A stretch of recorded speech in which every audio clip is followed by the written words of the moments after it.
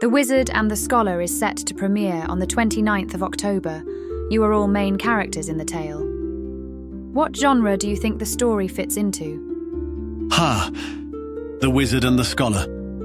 Truly a magnificent story. Surely it's a historical drama recounting my heroic exploits.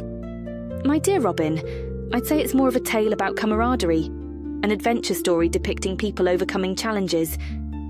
Both valid points, but you fail to see the intellectual battle underlying the narrative.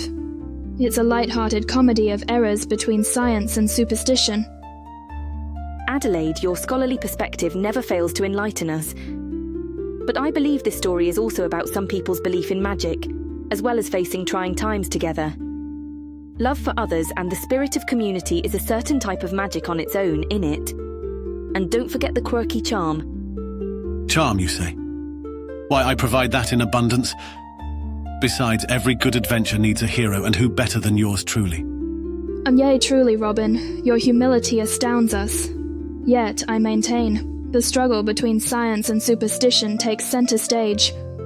Perhaps, my friends, The Wizard and the Scholar is a delightful blend of all these genres, an amalgamation of heroism, camaraderie, intellectual sparring, and, of course, a dash of charm. My latest adventures await you on the 29th of October, International Robin Hood Day. Search out The Wizard and the Scholar.